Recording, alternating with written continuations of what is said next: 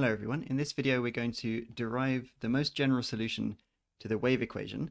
We're going to ignore damping for the moment. I'm going to cover that in my next video, but the undamped wave equation is shown at the top left here. I derived this a couple of videos ago. Now the method we're going to use is to take the Fourier transform of this partial differential equation. Now there are other quicker methods to derive the general solution of this equation, but I do feel like some of the very quick methods almost require you to know the solution in advance, whereas taking the Fourier transform is a pretty standard method when you're solving a partial differential equation. So that's why I'm choosing to do it this way. Now, because this equation contains derivatives both with respect to time and with respect to position x, we've got to choose whether to take a spatial Fourier transform or a temporal Fourier transform. Now, either of those will work, but I'm going to choose to take the temporal Fourier transform. And so let me just show you the definition that I'm going to use, because there are various definitions around. So my y tilde, which is the temporal Fourier transform of y, right, is just the integral of y times e to the minus I omega t with respect to time over all values of time. Right. Under this convention, the inverse Fourier transform, in other words, to get back to y as a function of x and t, it's an integral over all values of omega of y tilde times e to the I omega t, but then you've got to divide by 2 pi as well. So let's see what happens if we actually go ahead and take the Fourier transform of our original PDE. Now, what I mean by that is you just take the whole equation, which I'm going to write as ... You multiply the entire equation by e to the minus I omega t, and then you just integrate both sides of your equation over all values of time. Now, the reason this is a useful thing to do is that differentiation in real space corresponds to multiplication by I omega in Fourier space. Now, that's a result that I derived in my last video, so you can have a look at that if you're interested. But basically what that means in practice is that this first term in our partial differential equation, d2y by dt squared, in Fourier space is just going to be I omega squared times y tilde of x and omega, right? So this is why Fourier transforming differential equations is useful, because it turns derivatives into just multiplication. The second term in our original PDE, we can't use that trick with, because we took the temporal Fourier transform, and that's a spatial derivative. So we're going to have to leave that second term as minus c squared, and then just the second spatial derivative d2 by dx squared of y tilde of x and omega. The right-hand side is still 0 because the Fourier transform of 0 is just 0. Now I'm just going to rewrite that equation in a slightly tidied up and more concise form by noting that I squared is minus 1, and I'm going to just write the Fourier transform as just y tilde. Don't have to explicitly write the dependence in. I'm going to use a double prime for my second spatial derivative there. So our equation becomes y tilde double prime plus omega over c all squared times y tilde is 0. Now it's useful to define another parameter. I'm going to let k be defined as omega over c, and I'm going to give k a subscript omega just to emphasize that k is really a function of omega, right? It depends on the value of omega rather than just being a constant. Now then, this omega over c all squared in our equation up there is just a k squared, and you may recognize this as just the simple harmonic motion equation, right? So this is an equation that pops up all over the place in physics. I'm not going to derive its solution now, but I'm going to quote its solution, which is just y tilde is, well, some constant a times a complex exponential e to the I k subscript omega times x, and then some other constant b times e to the minus I k omega times x. Now, the only thing we've got to be careful with here is that this double prime is really a partial derivative, right? So the a and the b here are not actually constants, but they could depend on omega, right? Because we just took partial derivatives with respect to x. So those a and b can, in this case, depend on omega. So we now actually already have a general solution for the Fourier transform of y.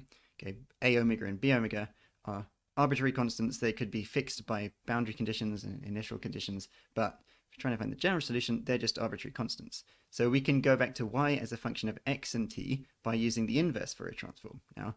So let's say y of x and t. The inverse Fourier transform was this thing up at the top right. Okay, so we need to integrate over all values of omega. integral from minus infinity to infinity. Now, if we take that expression for y tilde, multiply the whole thing by e to the I omega t, as we have to do in the inverse Fourier transform, you can combine your complex exponentials together in the following way, right? You're going to get that first term will be a omega times e to the I omega t plus k subscript omega x. Your second term is going to be b subscript omega times e to the I. Your omega t is still positive, right? That's just part of the definition of the inverse Fourier transform. But this time you get a minus sign in the spatial part of your exponent. So it's omega t minus k omega times x. And then we just integrate with respect to omega and divide by 2 pi. So now I'm going to split my integral into two integrals, right? For reasons that will become clear in a moment. I'm going to write as the integral over all omega, so minus infinity to infinity, of a omega. I'm also going to rewrite my exponent a little bit. So I'm going to write it as I omega. So I'm basically factoring out this omega. Then in my brackets, I'm going to have t plus x over c, which follows from the definition of k omega, right? Because k was defined to be omega over c. So if I'm taking this omega out of the brackets there, my x is now divided by c. So that is going to be an integral over omega divided by 2 pi. And then I'm going to do a very similar thing for the b part, right? So we're going to add on the integral from minus infinity to infinity of b omega e to the I omega. This time, the only difference is going to be the minus sign. So I omega times t minus x over c d omega over 2 pi. So the final step is basically just to notice that each of those integrals has exactly the same form as the integral you get in an inverse Fourier transform, except instead of I omega t, you have I omega times this combination t plus x over c in the first one, and in the second one, instead of t, you've got t minus x over c. Okay, so an alternative way of writing all that, in fact, a much simpler way of writing all of that stuff out would be, well, the first integral is just some function, right? Some function f of t plus x over c, where f is the function whose Fourier transform is a subscript omega, right? So it's just any function of t plus x over c. That follows directly from the definition of the inverse Fourier transform. Similarly, your second integral is just any function g of t minus x over c, where g is the function whose Fourier transform is this b omega over here. Now, this is already a perfectly valid form of the general solution of the wave equation, but let's try to get a little bit more intuition as to what this actually means. Now, to do that, I'm going to factor some a constant out of each of the parameters of my f function, my g function. So for f, I'm going to say it's f of c, no, really it's got to be 1 over c times x plus ct, right? The reasons for doing that will become clear in a moment, but I'm just factoring out 1 over c. I switch the terms around because, well, the order of addition doesn't matter. So this is completely equivalent to saying f of 1 over c times x plus ct. Now, your second function g, I'm going to factor out this time a minus 1 over c, and we're going to get x minus ct this time. Okay. Now, this 1 over c and this minus 1 over c are just constants, right? So they're not really important, and you could, in fact, just absorb those constants into the definitions of your functions f and g, right? A function of t plus x over c can be written as some other equivalent function of x plus ct because they only differ by a constant. Similarly, a function of t minus x over c can be written as some other function of x minus ct because they just differ by a constant. And so we may as well absorb those constants 1 over c and minus 1 over c into the definitions of the functions, but now they're different functions. So I'm going to call them p and q. So another way of writing a general solution is p of x plus ct, where p is any function, plus q of x minus ct, where q is any other function.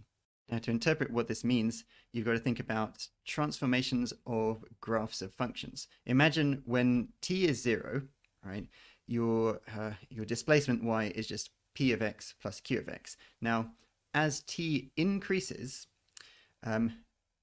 if you add a positive constant to the argument of your function, that, well, graphically, it corresponds to a translation to the left. Okay, so as t increases, you're translating your p of x graph further and further to the left, and it's translating at a rate of c, right? Because when t increases by 1, you shift your entire function over by an amount equal to c, and therefore that first part, p of x plus ct, corresponds physically to a wave, right? Just some shape moving to the left with a constant speed of c.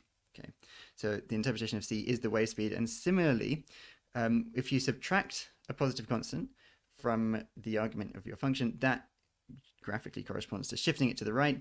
And again, this time it's shifting to the right at a rate of c, right? When t increases by 1, x increases by c. So c is the wave speed again, but the q part of this solution corresponds to any shape, any waveform moving to the right, translating to the right at a speed of c. So it's basically, the solution is just any waveform traveling to the left superposed with any waveform traveling to the right, which intuitively makes sense when you think about it, but it's nice that we are able to derive this using standard techniques for solving partial differential equations.